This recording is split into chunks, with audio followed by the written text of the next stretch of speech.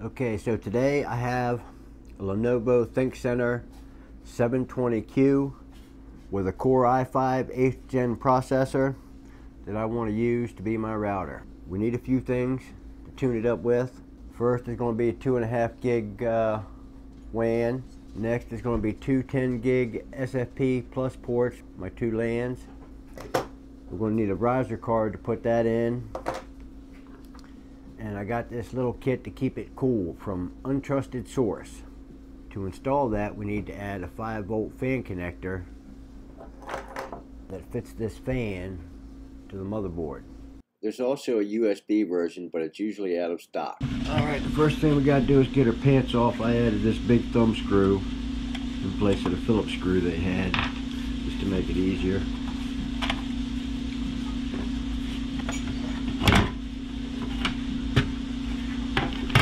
Take out this SATA carrier, don't need that.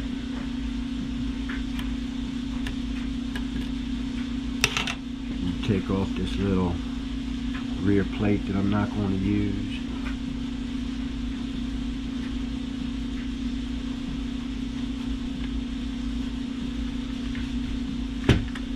There was another screw over there, I took it out already.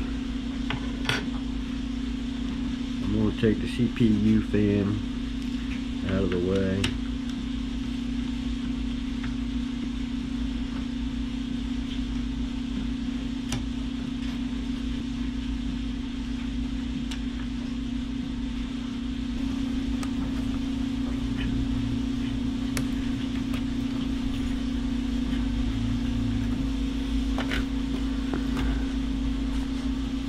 So you can see it. I'm trying to get this little connector right here up. The CPU fan connector.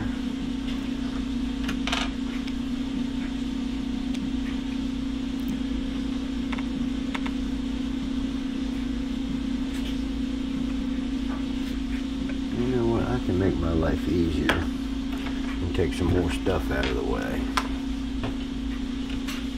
We'll take this bracket off the front.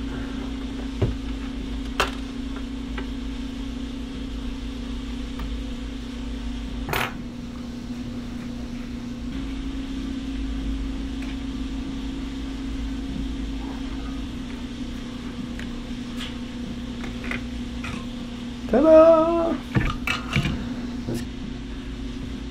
Okay, so with this cooling shroud for the network card that I got from Untrusted Source,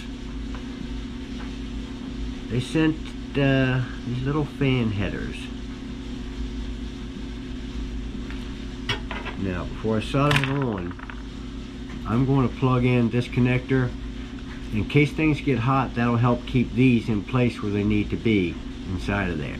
Alright, it's got a little bit of tin on there. I'm going to have to bend these. And if this doesn't work out, I'll just cut that connector off and solder it straight to the motherboard.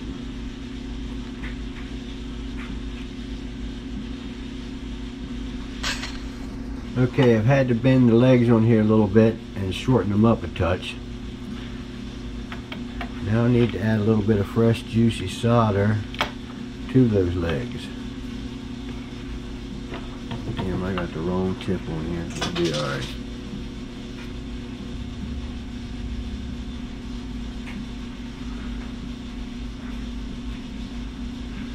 Now I want to add some on the pads here. It's got a little bit of solder on there, but that's old. Here's the motherboard location we're soldering to. It's labeled for positive and negative. Hard lead-free solder.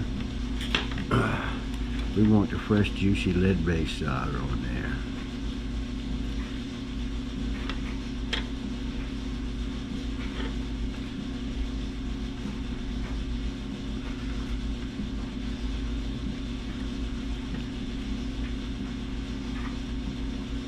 That might be a little excessive.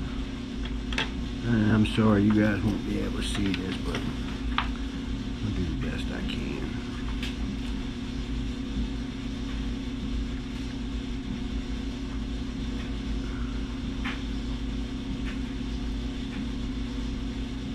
Alright, so that's not great. I gotta get them both no touching.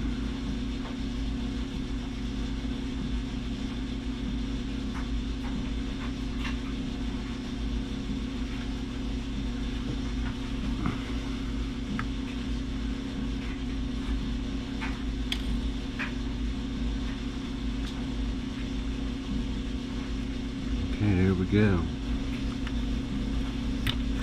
It's not perfect, but it's pretty solid. And this is about what it should look like when you're all done. And the next thing I want to do is install this 2.5 gig A&E keyed Nic. It's going to be the WAN port to my router. I bought one with a realtech chip because I'm cheap. Next thing is add this dual 10 gig SFP Plus card. This is an Intel 520 DA2. Untrusted source also sent this bracket for it. This is my next task. These little pointed screws made to go into plastic are going to be what works best.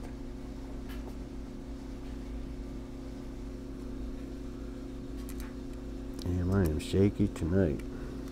This plate came with vent holes here, but I modified it so I could fit this network card through there. Alright.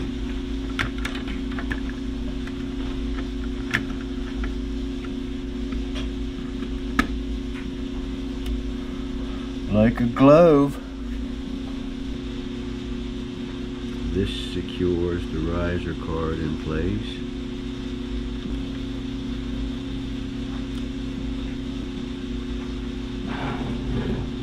This secures that rear bracket.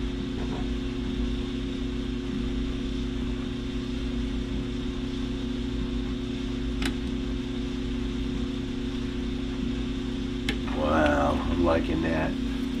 That is really clean.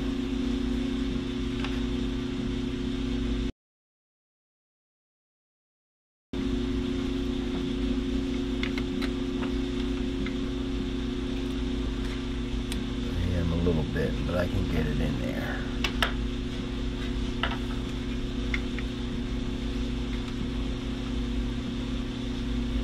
I'm all shaky, and these little tiny fiddly connectors are a pain. There we go. Now, the fan.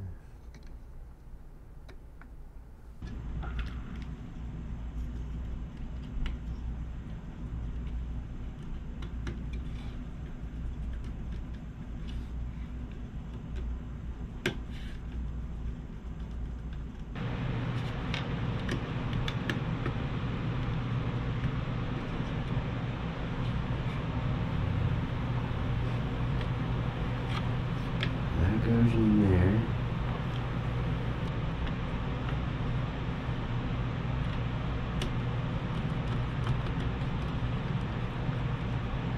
Alright, so now let's try out our fan shroud.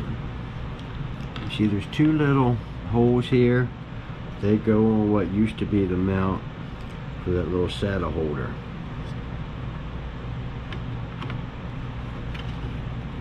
Okay, that fits pretty good.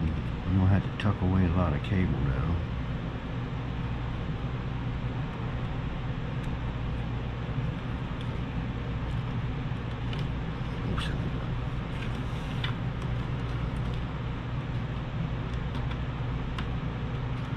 Okay, I think that will be okay. Now, to route this cable, I'm going to put it in this little slot next to that.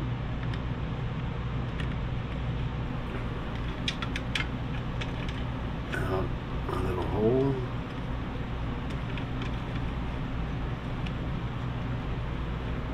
Okay. Are we ready to put the lid back on? I think so.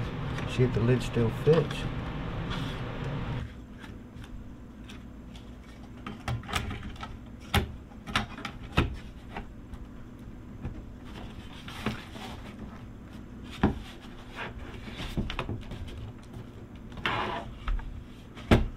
Okay. Like what I'm going to have to do is go and take a little bit of height off of this right here and then see how it goes. Okay. I'll shorten this thing up a little bit. That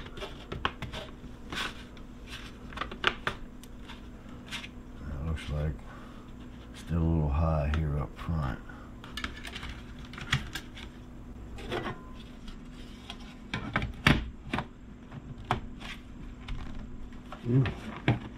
Okay, whatever I did was enough. I'm going to plug this thing in one time to make sure everything works.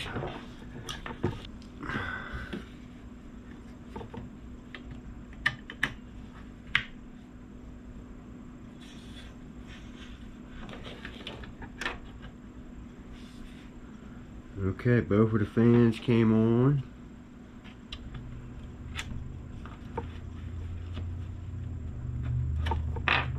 Let's put it back together.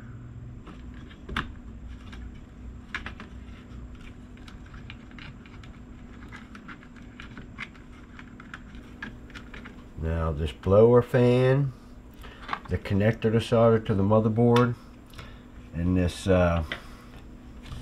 back I/O bracket all came from a company called Untrusted Source. The small guy making these things. There's a link in the description below, but I am not affiliated in any way and paid for everything with my own money. And it's brilliant. So let's put it back together. It's going to go in the rack.